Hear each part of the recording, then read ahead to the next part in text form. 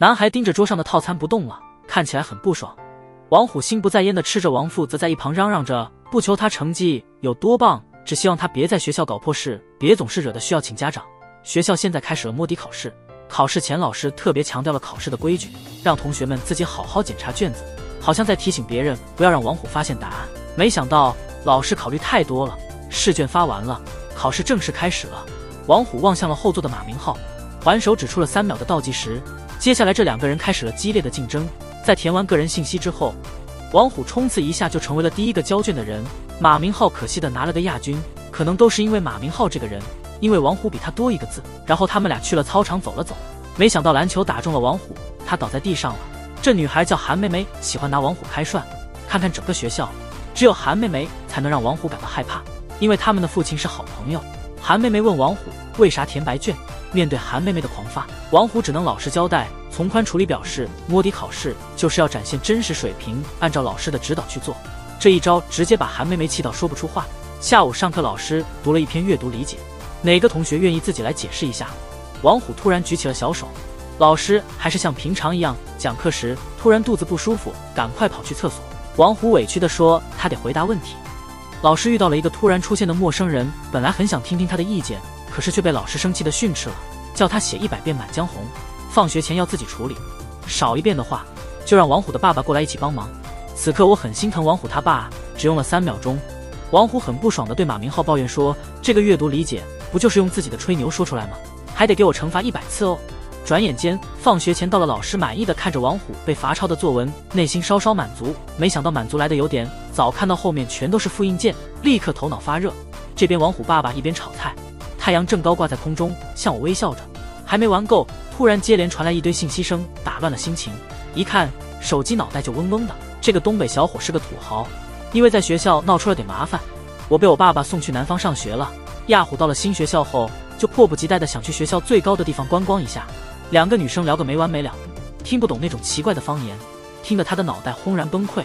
现在王虎摆脱了老爸的控制，心里那才叫一个爽，还得给自己拍几张自拍照呢。旁边突然传来嘈杂的声音，原来是学校3个大社团的负责人带着他们的小伙伴们在这里抢当学校的头头，还没搞清楚各中门道，被王虎这个捣蛋者搞乱了节奏。此时大家一齐望向王虎，这已经太糟糕了，王虎做梦都想不到。在新学校的第1天，一群人追着我摔倒了，这是要让他老爸知道，估计他得被气得喷口水。王虎真是倒霉透顶啊，意外地闯进了厕所。也许是为了让大家更容易理解，瓮中之鳖的意思是指陷入困境或陷阱之中无法自拔。王虎面对众敌我弱的局面，但内心却完全镇定，没有办法退缩，可能是因为无法撤退吧。就在2人准备展示拳脚功夫的时候，他们都急躁不安，没想到被蹲厕所的校长遇到了。王虎巧妙地逃过了一场灾难。古人说得好，跑得了和尚跑不了庙。王虎真厉害，连跑都不必了，被老师当作插班生来对待，被带到了柔术社社长张文峰所在的班级，可能就是所谓的缘分吧。王虎给同学们介绍自己的时候，还穿上了从东北带来的貂皮大衣炫耀一番。王虎意识到自己说得很孤独，同学们都不懂这句话，只能尴尬中熬过去。下课后，王虎去食堂点了一份餐，但这儿的人说的话王虎也听不懂，不知道从哪里开始，给我爸爸打电话吐槽了一下，有个漂亮姑娘来了。王虎立刻被沈佳宜的外貌所吸引，心里感到愉悦。王虎深刻领悟到了那句缘分真奇妙，千里相会的意思。沈佳宜不仅漂亮，而且心地善良，她还主动帮助王虎点了餐。王虎看着沈佳宜，像是陷入热恋一样。一个台湾学生围住了一个东北小伙，他们在天台上，一开始就威胁恐吓他。王虎一直到现在也没遭遇过这种东西，感到气馁，拿出手机，大家都以为他在模仿打电话，也纷纷跟着做。没想到王虎直接视频聊了起来，接着认真的请对方重复刚才的话。作为柔术社社长的张文峰当然不怕王虎的威势，愤怒地说给别人警告，通常只有1次。王虎立刻笑得合不拢嘴，向东北同学们问好，这边的口音是不是和电视剧一样的味道？色的王虎说他找了很多人，但是眼前这个小伙子说的最好听，要求张文峰再说一段道明寺的经典台词。张文峰和一帮人都没搞清楚这是什么意思，迷茫的小弟伸手打了个招呼，机智的王虎当机立断夺过手机，自然而然地离开了这个风波不断的地方。王虎离开后，这帮人好像才有所觉悟。放学后，王虎回到了租住的房子，问舍友，上次那个帅哥偷走了一个漂亮的女孩，他住在哪里？张文峰派的人已找到王虎，找他有点事，叫王虎出去一下。王虎见对方不走，只能随便说让对方先走，我马上就到。张文峰正在等待王虎，也别忘了炫耀一下，让王虎知道我们学校最厉害的人是谁。王虎没想到他这么无忧无虑，正在和2个朋友一起玩斗地主，完全忽视了张文峰的事情。一直被羞辱的张文峰永远不能忍受这个。第2天突然找到一张程咬金给王莽的挑战信，经过简单改动变成了张文峰了，给东北来的王虎发出挑战书了。王虎看到这篇古文后只能放一边。就在决斗前一晚，张文峰还在日夜苦练绝技，而王虎已经熟睡了。再说那个偷东西的家伙，漂亮的同学沈佳宜。第2天柔道馆里人满为患，张文峰站在中间位置，想起这几天受的气，火冒3丈，而王虎却还在教室里熟睡不醒，直到窗外的女同学说话声吵醒了我。王虎听说有好玩的事，顿时不再困，不知不觉间轮到自己上场参加了比赛。王虎看见了他一直想念的女孩沈佳宜，突然他就站在他面前了，还递给了他一把瓜子，表示想一边吃瓜子一边看热闹才过瘾。没想到大家都看向了他，原来还有自己参与决斗。王虎被搞得一头雾水地带到了擂台上。张文峰柔术社长想到这几天受的羞辱，感觉很郁闷，因为他觉得我是这个学校最厉害的男生。张文峰紧紧抓住这只东北虎，希望通过挑衅的方式让王虎出来应战。很快就来到第1回合了。张文峰真的很适合担任柔术社社长，果然有2个行家，几下下就把王虎打得像只虚弱的猫一样。王虎看到新上人沈佳宜后，立刻变得像吃了菠菜的大力水手一样强壮。讲完不能用的招式后，王虎发现了远处的拖把，没想到我一脚就把手柄踢断了，上去就狠狠地批评了张文峰。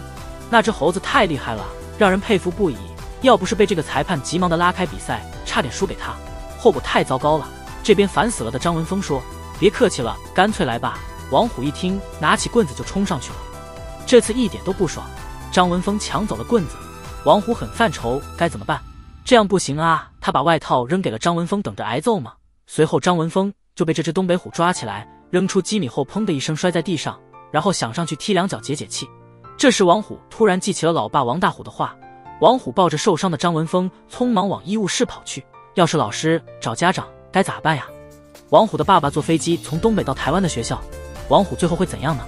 经检查发现张文峰的胳膊可能断了，为了避免张文峰把这事告诉老师，王虎像个奴才一样对他很照顾，一直紧随其后，24小时全天候陪伴的身边保镖，再加上一位负责看护的保姆，持续24小时。张文峰在课堂打瞌睡，王虎把自己的貂皮大衣给他穿上，担心他感冒。王虎会尽力帮忙找手指回来，因为上厕所时丢了。这天学校来了游泳课的时候，老师问到的是哪位同学可以给大家示范一下跳水的操作。王虎的同桌帮他举了手，在沈佳宜面前，即使处境困难也不能退缩，转过身来就要在跳台上给大家表演一番，下定决心跳下去。老师站在岸上给同学们讲解，王虎入水姿势很规范，还说这叫坐姿跳水。过10分钟，一位同学打断了老师的进程，这时老师才发现水里还有人。张文峰看到后扯掉了胳膊上的绷带，嘴里自言自语一句，接着他猛地跳入水中。被救起的东北虎现在已经奄奄一息。张文峰匆忙地给王虎做了心肺复苏，他的做法简直就是教科书级别的，给王虎做了人工呼吸，赶紧把这只老虎给救活了。王虎醒来时看到一帮美女围在身边，以为是新上人沈佳宜正在给他施行人工呼吸，他立刻笑得合不拢嘴。之后他将如何追求沈佳宜呢？男生追女同学模仿偶像剧，结果吓哭了他，此时多解释也没用，只能努力让对方对自己印象好。得知沈佳宜最近在减肥，王虎就给他送了满满1盒黄瓜蘸酱。课间时间看看沉睡的沈佳宜，又扫了一眼旁边嘈杂的同学们，于是虎就用手捂住沈佳宜的耳朵，只为了她能好好休息。沈佳宜忘记带雨伞了，王虎找来一辆超大伞送她回家。身边的女同学们都很羡慕王虎还在走路时友情提醒沈佳宜和天路很滑，小心不要摔倒，别弄伤嘴巴。在学校里，沈佳宜因为打了个喷嚏，王虎立刻给她拿来一堆爱心牌的感冒药，直到有个人出现改变这种状况。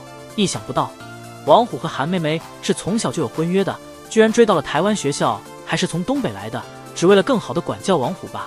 王虎夺走了沈佳宜手中的情书，这人自恋的表现太突然了，自己完全没有心理准备。但是韩梅梅已经靠近了，韩梅梅看到王虎他们好几天没见了，居然给自己搞这么大的套，突然觉得这次转学很合适。这场面吓坏了旁边的沈佳宜，要离开时被韩梅梅喊住了，问王虎沈佳宜是谁。王虎明白韩梅梅的脾气，这得及时趴下，也要保护沈佳宜周到。韩梅梅此刻瞄到王虎手里的情书，自然而然地拿走了。王虎赶紧伸手去抢，没想到被狡猾的教导主任捉弄了。然后他问王虎为什么跪着，聪明的王虎解释说自己身高较高，这样是为了更好地尊重女同学。随后校长劝告新来的韩梅梅，想跟好朋友一起玩，顺便告诉沈佳宜别让坏学生影响了你，然后让他们多去教室上课。说完后把情书放进了口袋里。看到沈佳宜生气的一跺脚，转身离开韩梅梅和拉王虎站起身来，而王虎依然怪罪韩梅梅不肯跟他走，宁愿爬着去教室。韩梅梅发了脾气，拽着王虎朝教室走去。第二天，教导主任找来了韩梅梅，希望她能参加学校的奥数社。在得到韩梅梅的 OK 后，教导主任起身去帮韩梅梅领取申请书。韩梅梅现在看到了昨天的邮件，沈佳宜以为写给王虎的是一封情书，有点心思了，很快就找到了正在吃饭的沈佳宜。误会消除后，她们就变成了无话不谈的好闺蜜。东北小伙遇到柔术社2个同学被围，他直接喊了一声东北话，他们就停下来了。虽然王虎有点野性，甚至有时有些过分，但是在正义面前从来没有退缩过，站出来批评篮球社和嘻哈社。一群人阻拦了2个人，太厉害了！俗话说得对了，互相了解才能取得胜利。2位社长很明白，王虎背着他爸爸给的不让打的指令，王虎不敢惹事闹事打架，所以才这么嚣张。正当他们沾沾自喜的时候，一个东北妇女突然从王虎身后冲出来，一个左右勾拳，把他们打得丢盔卸甲。事情发生后，张文峰赶来接到柔术社的消息，我跟他们简单说了一下，指了指王虎和韩梅梅，感激他们的存在。此时张文峰摒弃了以往的行为方式，居然还对他们感激不尽，这让王虎惊讶不已，还说他第一次这么客气。他们喝着有巧克力味的奶茶，享受科技与生活的美食味道，走在熙熙攘攘的街道上，拍一张有青春气息的照片。所有的事情都好像在向年轻人传递一个信息，年轻人就该自由放肆，精神焕发。也许这些照片都会成为他们以后美好的回忆吧。韩梅梅的亮相也改变了张文峰对女生的看法，她那随性且威猛的性格让张文峰有些迷上了。第二天，王虎在厕所碰到张文峰，问他韩梅梅长得如何，还表示可以帮他。张文峰流露出难以掩饰的开心，显然他陷入了爱情。王虎想给张文峰一个东西，和韩梅梅有个独立的地方待会，打电话给韩梅梅借复习的理由，要求她穿得漂亮些来见我。一会儿，韩梅梅走得很冷漠，来到了一家茶餐厅。韩梅梅突然出现在王虎和张文峰面前，而王虎此时还在给张文峰出主意，完全没认出韩梅梅。之后王虎说他拿错了书，决定去取一下东西，把他们单独留在那里。没想到张文峰之后要干什么，让我都点赞了。他看到了王虎事先准备好的攻略。张文峰对韩梅梅说，要不要来份甜点？韩梅梅看着甜品流口水，笑笑，想想自己都这么胖了，还吃甜品合适吗？没想到张文峰一开口就说的没错，不想要了。此时王虎正在外面偷窥，没想到张文峰的2个手下碰巧看到了，这个不如大家一起开心快乐。这边张文峰又照着王虎的方法去，决定和韩梅梅来点亲密互动。他生拉硬拽的把韩梅梅的双眼皮贴撕掉了，被韩梅梅盘问后，以为是脏东西，还真叫人难受，要把贴子贴回去。东北小伙来台湾读新学校之后，迎来第一次期中考试，本可以凭运气得个满分8、9分，但他选择自闭闭关，就连监考老师都没见过这操作方式。但他所做的一切并不是为了炫耀，但是为了他的好兄弟张文峰。之前就在考试前，王虎发现张文峰想用作弊来提高成绩，只要他考试及格，学校就不会解散他的柔术社团。王虎不想让张文峰这么做，采用卑劣手段保住自己社团的方式，所以才会用自以为聪明的方法提醒张文峰。好在张文峰没辜负他，跟着王虎一起来到了操场。他们俩还成为了学校历史上首次公然在期中考试交卷的人。第二天，班级重新排座位了，根据成绩进行安排。王虎和张文峰感到很荣幸，占领了最后2个。现在轮到韩梅梅选座了。韩梅梅没有坐在第1排黄金中间位，而是跟王虎一块坐。王虎对韩梅梅保持沉默。接下来是第2名的沈佳宜，她径直朝着张文峰走去。大概每个人都能猜到为什么吧。此时张文峰生气了，提到沈佳宜这个乖巧的姑娘，她为什么要坐到自己旁边呢？晚上王大虎给王虎打电话，想要和他谈谈关于交卷的事情，谈完后还要把王虎的所有卡都停用。最终代表了王虎那些收藏了多年的手办，和他说一声永别。回到宿舍后，王虎惊讶地发现他的手办被王大虎拿走了，都放到网上卖了，幸好价格高一些，不太容易卖掉，这也给了王虎一线希望。第2天，王虎在教室举办了个拍卖会，把上面有宋小宝、赵四等人的纸牌卖给了土里土气的班长，把室友的瘦脸一搬回来，说服他买回来配对，还穿着东北带来的貂皮大衣，以贵价将貂毛卖给学校中的富豪。不过这点钱远远不够买回所有的玩偶，刚巧碰到在学校里做杂物赚钱的罗小贵，我打算问他能不能借几个小东西，他直接拒绝了。我还没开口，王虎没借到钱，还听说罗小贵之所以拼命赚钱的原因，为了让奶奶能有辆电动车，我们都在努力。这个好心慈善的王虎把所有的钱都交给了罗小贵，也许他就是这种人吧，宁愿自己吃亏，也不想看到身边的人不顺利。他不得不去典当店把小坠子卖掉了，他非常开心，准备拿手机来救所有的手办时，但是发现价格突然从原来的 2.000 变为 4.000， 老爸改成了250一个。其实王虎他爸不知道，王大虎已经出发去学校了。他要去哪里呢？两个小伙子正在挑战商家推出的我可以吃很多活动，两人竞争时都不愿意认输，狂吃饭，特别是那个喜欢的人就坐在对面，他们更不可能妥协了。随着时间的流逝，吃饭的时候感觉吃得比较慢了，虽然还有一排啦啦队站在后面，但是他们吃了太多蛋炒饭，感觉有点撑得慌，像树懒一样慢吞吞的。服务员过来了，突然出现的两位帅哥打乱了我们吃饭的节奏。张文峰对比了一下剩下的炒饭，兴奋地宣称自己赢了，并表示自己是学校最厉害的男人。此刻王虎感到沮丧无比。王虎为什么要参加这个活动，都是因为前几天考试复习没做好。老爸王大虎把所有信用卡都停了，亲身经历了3天没有吃饭12次的感受。韩妹妹发现了王虎的异常举动，后来我给了他一次不饿肚子的机会，谁知道王虎为了面子不肯轻易接受困难。也有可能是因为王虎把东西放在了韩妹妹的书包里，看到了心仪对象沈佳宜写给张文峰。王虎觉得韩妹妹明明知道沈佳宜在暗示什么，却从未对自己坦白过，一直看她装狗撒娇的搞笑样子。蛋炒饭出了问题，王虎没钱了，所以他饿了想找个地方吃一顿饭。我哭得稀里哗啦，得赔偿3顿饭的费用了。都说最可怕的是我们不知道会发生什么。这部电影里面，王虎为了迎接他爸爸王大虎的到来，特地打扮了一下，给自己穿上了一身自保盔甲。看着从远方赶来的家人，王虎和韩妹妹的笑容不一样。虽然王虎显得有些可怜，演技太好了，但是王大虎毫不可怜他。王大虎注视着韩妹妹，就像见到自己宝贝一样，高兴坏了，一上来就赞了韩妹妹一番。结果他还说他包里有他喜欢吃的零食，转身取出刚带来的珍藏品，接着就到了亲子互动环节。这一举动也让教室里的围观群众睁大了眼睛。随着王虎跪下来，紧紧抱住腿部，王大虎挥动的棍子停了下来。王大虎从包里取出了2颗超级老人参，把给了训导主任。顺便聊一下王虎没写试卷的事情。这时张文峰和他爸爸一起走进来，两人都拿着自己的卷子。接下来大家开始谈论王虎和2人交白卷的事情，被王大虎忽悠了一下。为了给这2颗人参留个面子，我还是看了一眼，决定让他们有个补考的机会。2个学霸正在帮助2个学渣抓紧时间复习功课。原来王虎和后座的那个二傻子张文峰考试都交上去了自己做的，如果再次补考不过的话，会被学校踢出来。后面排的张文峰还在抱怨学校把他的柔术社团关掉了。我完全没心思学这些，真是个学习不好的人。都这时候了，还想偷描漫画，但是怎么可能隐瞒得过与我从小一起长大的韩妹妹呢？她绝不会轻易放过这件事。拿起3角尺，我和王虎近距离接触了一下。王虎在痛苦呻吟中依然坚持说道：下次再这样我就开工具了。放学后，我爸特地从远方赶来接我，不小心丢了证件，应邀来到张文峰爸爸家逗留几天。一进门就让王大虎和他的儿子王虎吃了一个惊，眼前的情景令人毛骨悚然。转过身来，正是吃饭时间。王虎让张文峰出来吃饭，可峰爸却用这种方式给他投喂，看来他们父子之间可能有很大的隔阂，这让二虎有点懵逼。晚饭后，虎爸为了让王虎休息学习，用心补考抗压，真是烦心透顶。从虎爸拿路亚的技巧来看，可以推断应该是个钓鱼高手吧。王虎转头看着正在玩游戏的张文峰，这时张文峰的爸爸听到房间里有声音，走进了房间。可能是因为年纪大的原因，王虎一站起来就向峰爸投诉，根本没看到那根细微的鱼线。我家有人虐待高中生。虎爸生气地赶来给张文峰的爸爸解释，说他只是在和儿子一起玩。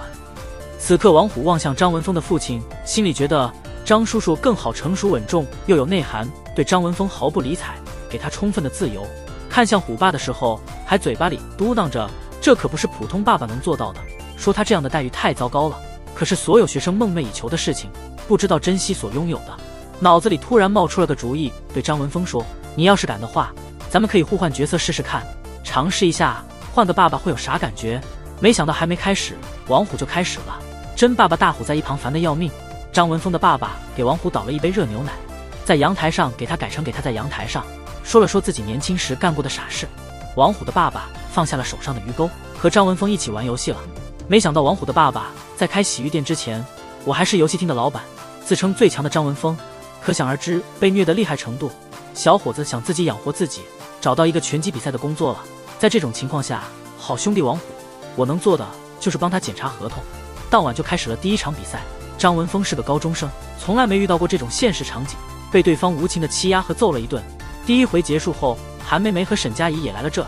韩梅梅劝张文峰在学校多练习，怎么又被打了？小心下次被打成重伤。面对自己喜欢的人这么看不起我，我感到很沮丧。张文峰肯定不会认的，还和韩梅梅打了个赌。下一步是张文峰，就像吃了神奇药一样，充满动力。也许对他来说，那个赌约就是他不愿意输的借口。幸好他反应迅速，就抓住了机会，抓住了对方，最后凭着那份坚持，成功让敌人投降。张文峰始料未及，原来全是个骗局。比赛结束后，他们几个人在街上走着，有张文峰和他们一起，在向他们展示精彩比赛画面的同时，狗嘴弹象牙的王虎突然就提到了韩梅梅和张文峰打赌的事。豪爽的韩梅梅一贯遵循敢赌敢输的原则，所以他对有什么要求可以尽管说。此刻张文峰这个大老爷们儿的脸颊微红，有点尴尬的神情，接着拿出手机想要和韩梅梅合个影。沈佳宜拦住了韩梅梅，说她可以帮他们拍照。此时沈佳宜望向他心仪已久的张文峰，看见他脸上洋溢的笑容，内心感觉非常痛，只有暗恋过的人才能理解。张文峰回到家了，把赚的钱都交给了他爸爸。张文峰小时候，父亲从来没有照顾过他和妈妈，直到后来我妈妈去世了，我爸爸进了监狱，只有自己被同学欺负了。他非常希望能得到爸爸的保护，但对他来说却是无法实现的愿望，所以他讨厌这个人，连家里的钱都不想动用。于是他决定参加拳击比赛赚钱，让自己自立。未来的比赛中，张文峰总是能连胜对手，这还让他名声大噪。可他却不知道，一个策划已久的骗局即将来临。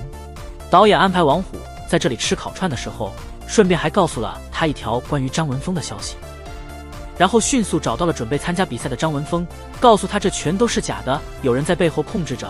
张文峰犹豫不决，对眼前的情景感到不可思议。老板现在不再做作，直接坦白了。他拿出一卷钞票，试着吸引张文峰参加比赛，却被张文峰直接拒绝了。突然一群坏人闯了进来，也让这里变得更紧张。老板有诱惑力，但没效果，于是用威逼手段扭转了局势。王虎看到对方拿起了东西，连忙说：“给我点时间吧，一定要让他上擂台去。”他们都走了，王虎马上拿出手机给他打王大虎的求救电话。小伙子不想打假拳，被黑势力控制住了。迎战即将来临的赛事，对方最终没耐性了。就在这个关键时刻，两个小伙子的爸爸匆匆赶了过来，看着张文峰爸爸的态度，对眼前的一切似乎并不太害怕。峰爸看着儿子签的合同，张文峰一下子感到很委屈，不禁有点生气。峰爸瞟了眼儿子，毫不犹豫地撕毁了手中的合同，这还让对方更生气了。就在紧要关头，两边爆发了一场激烈的打斗。峰爸站在张文峰前保护他，他可能会有些受伤，可能就是一个犯错误的父亲，想要救赎儿子，这正是张文峰一直梦寐以求的，父亲给的安全感。小时候看动画片时总是被吓到的场景浮现在脑海中，现在的情景已经进入了一个新阶段，让张文峰切身感受到了前所未有的感觉。就在这时，我哥们龙哥突然闯了进来，向峰哥的爸爸鞠了个躬，还大喊了一声亲戚兄弟。这个龙兄以前是峰爸培养起来的，再说了，既然是自己的亲表哥，我当然不会坐视不管，安全了。作为一个爸爸，峰爸自然地批评了张文峰几句，没想到张文峰就转头就撕下了墙上的海报，然后跑掉了。当龙叔找到他时，已经天黑了。两个年龄相差不大的男人开始聊天，或许男人之间不需要太多废话，只要一个观点能感动对方，于是男人就瞬间成长了。回家后，张文峰爸爸仍然像往常一样给他送晚餐，没想到张文峰居然开了门，看到他，我的心好像有些不一样了。从父亲手中拿过晚饭，径直走向餐桌。要知道，他这么多年来第一次坐餐桌吃饭，这一瞬间简直让峰爸难以相信，然后脸上展现出真心的笑容。想不到张文峰把自己爸爸当成对手整整10年，今天的经历让我瞬间长大了。这可能就是俗话说的顺应天时地利人和吧。张文峰不只是坐上了餐桌，爸爸还得帮忙夹菜。峰爸看了一下，儿子满意的笑了。王虎这位带有主角光环的家伙也笑着看着他老爸王大虎，虎爸的眼光真不错，一见到酒就得跟风爸一起喝2杯。在喝酒吃菜时，几个大男人在王虎的引导下开始唱一支欢快的歌曲，似乎在庆祝父子俩团圆了。虽然没有一句煽情的话，但这可能就是男人间的事情，很棒的表达方式吧。王大虎半夜口渴起床找水喝，他被床头一块布吸引住了，他忍不住打开了它。此刻王大虎再也不觉得口干舌燥，手上的动作随着他的内心意愿而进行，喝掉剩下的白酒，这应该是他一生中最开心的一次喝酒了吧。王大虎为了帮助这位老哥，卖掉了自己家里的库存，竟然给他举办了一个展览。凭借多年做生意的经验，开始喊叫，这一招真是把王大虎的儿子王虎和好朋友张文峰吓得下巴都要掉下来了。转过头后，老那简直惊呆了。虽然这玩意儿每个人都用得着，但也没必要急切对待，竟然还有人趁着活动想买全家的体量。没想到王大虎居然搞起了限量促销，每人只能买2个，4位大汉各司其职。骨灰盒促销活动很热闹，让张文峰的爸爸轻松赚了一笔。此刻王虎不禁对他老爸王大虎的忽悠能力感到佩服。虎爸得意洋洋地说，那时候为了养活他自己一个人，干过各种脏活累活，还摆过地摊烤串。最难受的是搞海鲜那2年，整个人散发着一种难闻的气味，即使想给王虎找个女伴也难以办到。后来还开了个洗浴中心，过了2年才重新成为单身狗。大家都说男人瞬间成长，看样子王虎懂了。下一步，王虎和张文峰为了补考的事情产生了矛盾，学习也开始主动了。他们一起学习，一同锻炼。王虎是一个碰到酱油瓶都不服的人，还找了点时间兼职。这段时间的努力没有白费，太好了，我们顺利得到了 C 加的成绩。这对兄弟的感情很深，在不知不觉中变得更亲近。这边2位老爸爸一边喝着啤酒，一边感叹着以前的辛苦，看到如今这么懂事的孩子们，真开心，脸上洋溢着真心的微笑。大家都说父子关系最好的处理方式是什么？就像2兄弟一样，但在现实社会里，有几个父子能够实现这个呢？亲兄弟姐妹们偶尔关心一下自己的老爸爸，他为了这个家忍受了无尽的苦难，外面受了很多委屈，希望这家能过得更好，希望孩子生活好一点。男人不太会表达，但他为了这个家真的付出了一切。第2天，王大虎就要离开了，经过简单的寒暄，他就坐上了出租车去机场。到了机场，虎爸不停地嘱咐王虎要认真学习，还提到他考试通过了，但是在留校查看期间千万不能再惹麻烦了，如果再捣乱的话，光靠几根人参是解决不了的。王虎明白爸爸为了他的事情真是很担心。被家长叫去，明明知道自己晕机的情况下，我最终还是下定决心从东北跑到了台湾的学校。当王虎发现他珍藏的手办都被他爸用小号全部买走时，他忍不住掉下了眼泪。然后虎爸拿出了被王虎扔掉的玉坠，别再拿走了，跟他讲没钱了。说完就走。王虎喊住了爸爸，把我挣的兼职钱给了他。王大虎此刻终于松了口气，可能是因为这让他很开心。他感觉到王虎真的成熟了。后来虎爸离开了王虎，就站在原地哭得很伤心。进入候机室，虎爸看着儿子挣的钱和照片，不停地唠叨儿子长大了，想起和儿子在一起的情景，泪水从脸上滑落。也许此时虎爸觉得他做的一切都值得，我们也一样，希望父母给我们爱都可以带来有价值的回报，千万别让父母失望。在学术交流课上，小伙非得给老外讲几句地道的东北话。当老外问王虎是啥意思时，他完全弄不懂那24个字母，只能找韩梅梅这个学霸帮忙了。只见韩梅梅挥着手中的粉笔，轻松自如地写出一排大写字母，应该大家都看得很清楚，没几个人能理解。接下来王虎又说了一句话，韩梅梅帮他翻译一句话。既然学了东北方言，怎样才能避免2人独角戏呢？王虎带着韩梅梅开始欢乐起来，积极参与学术对话，被王虎整成了东北的大舞台。真是没想到，甚至连这帮外国小伙子也跟着跳起来了。别提了，这些小苗苗都扭得很可爱。转场时，我们来到了柔道的互动环节。这场比赛本来是张文峰的天下，因为他是柔道社的大哥。没想到训导主任为了讨好这些人，想让张文峰故意输球。张文峰生气地回家了。幸运的是，那时候有2个同学找到了他，帮我把王虎当替代者，代表他上场，告诉了张文峰比赛已经开始了，不用别的东西。王虎没练过柔道，被虐待得很惨，没不久就失败了。此时小举起了国际手势，韩梅梅气死了，冲过去就要揍他，还好被王虎制止了。那时候王虎是我宿舍的室友，李建刚站出来了，他满脸怒气地发泄出内心的愤怒。对方来势汹涌，我们只能拼死一搏。没想到最后的结果是这样，其实这只是他的防守策略。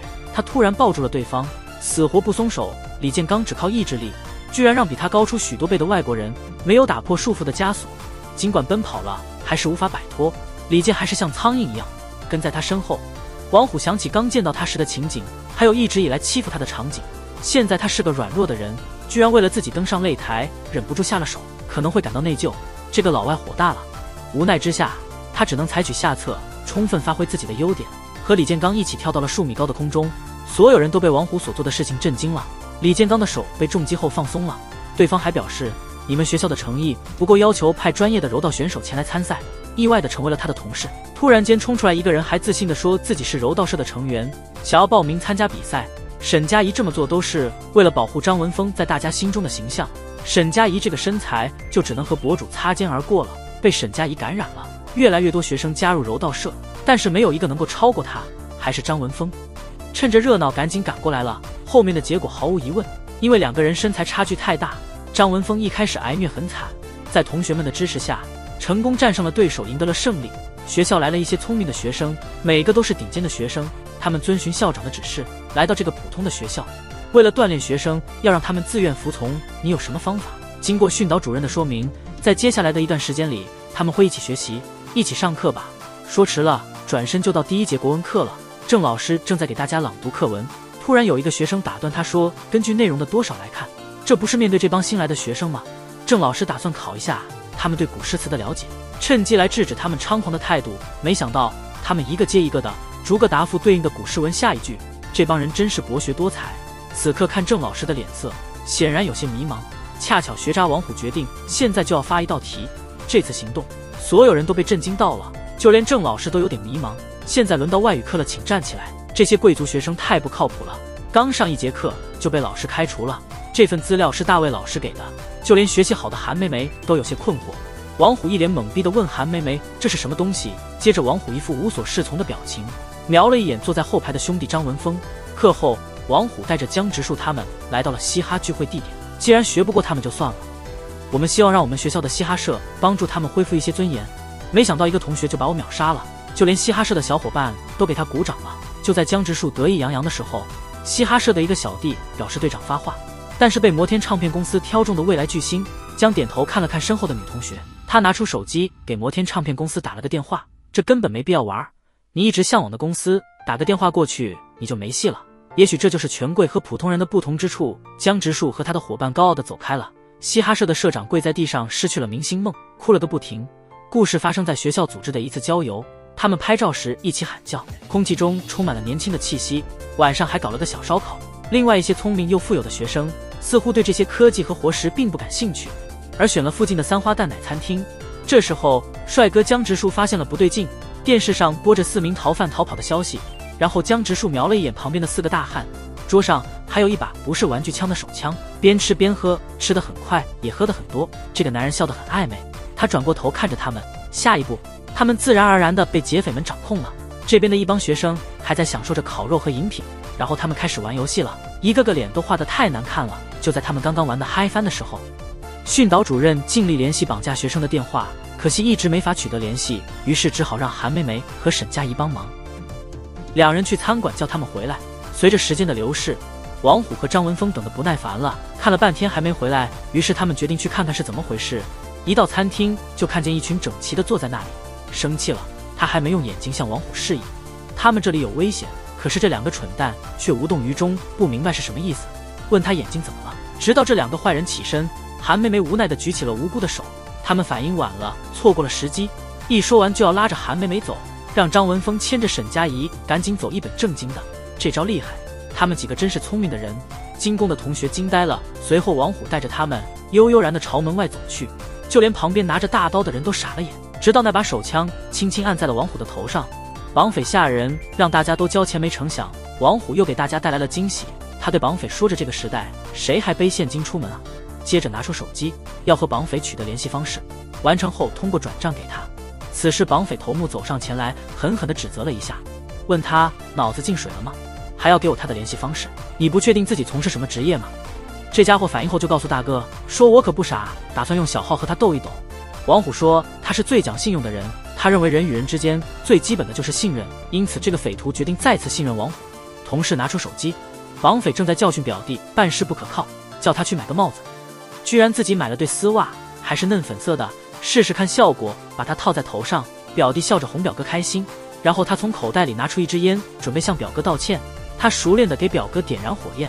出人意料的不幸发生了，这一场景让绑架的学生们大喜过望。此刻绑匪首领一脸无精打采，然后拿出手枪就要解决这个问题。我表弟太倒霉了，好在被另一个土匪拦住了。他是你亲表弟的呀，要是你把他干掉，你姨妈会伤心的。这时候这小伙发现有一个被绑的学生在偷笑，转过身抓起小刀就扑过去，问他东西擦干净了吗，还说要害死他。这个学生此刻有一脸紧张的样子，然后他拿出钱包，绑匪一边拿钱包一边发现了意外掉落的一张卡，捡起来后他问这是什么破卡呀，还是黑色的。这个学生迅速收到了200万的存款，只需要输入密码就可以提取资金，然后释放他们吧。感觉受到欺辱的人，坏人直接给了黑卡，接着就给了这个学生一个巴掌。这边老大给这帮学生家里打了个电话，另一个劫匪听从头目的命令，逐个询问每位学生的家庭职业，根据家庭状况决定赎金金额。没想到张文峰家里卖骨灰和王虎家开洗澡堂。当党匪翻看大金石头和小秒表时，老大在琢磨着赎金的问题。说完他拿起枪让旁边的帮手把他们分开。很快王虎和张文峰被带到了后厨。绑匪的表弟现在在抱怨着自己刚来不熟悉，弄错卷帘门和报警器很正常吧，还有去买丝袜这件事本来就蛮害羞的，脸遮住就好了，还要挑选哪种样式啊。被不断打击和伤害让我的自信心荡然无存，如何还能胜任抢劫这份工作呢？还要再说一句话，不要告诉表哥，份上再强烈的叮嘱一下。这节课让王虎和韩妹妹高兴极了，他们转身后问王虎为什么要笑。王虎很客气地表示对刚才的情况非常理解。为了尽快拿到赎金，绑匪头目安排自己的亲戚找个学生，让他把一只胳膊取下来，给他们父母拍个照发过去。第一次干这种事的绑匪似乎有些犹豫不决，最后决定叫个哑巴歹徒来帮忙，随后开始奉承哑巴哥。王虎和他的伙伴们被困在厨房里，他们决定一起商量如何逃跑，成功打开了塑料纽扣。等这2个笨贼上门，我就能动手了。没想到只有一个哑巴绑匪提着斧子进来，2个人对战的局面突然让哑巴有点应接不暇，导演不让他大声喊出来，他最后就被王和虎2人骗得晕头转向。我有点点子了。接着其他几个女同学从后门逃走，绑匪急切地问哑巴哥干完了吗？你说句话吧。只能勇敢地进去看看。转瞬间王虎威逼绑匪头目释放同学们，要是不把他表弟干掉，数着数一边朝王虎走去。我给妈妈发了一封向家里要回去的信，委屈了爸爸，但是你不知道警察早就准备好了，直接冲上去就抓住他。我觉得家现在回不去了。不过这个劳务中介倒是很大方，终于收到了赎金消息，让人去找表弟回来，让我们讨论一下交易的事情吧。